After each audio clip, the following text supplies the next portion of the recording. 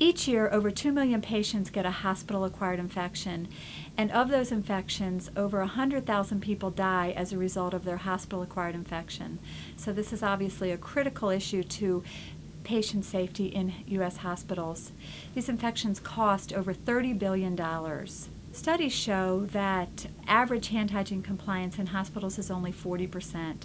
So this is a major area that we need to focus on and improve. And at Johns Hopkins, we have a major initiative to improve compliance, and we're well above the national average. There's focus on this to be sure that we keep our patients safe and healthy while they're at the hospital. Turn on the faucet and wet your hands with warm water. Apply soap. Rub your hands together. Be sure to lather well.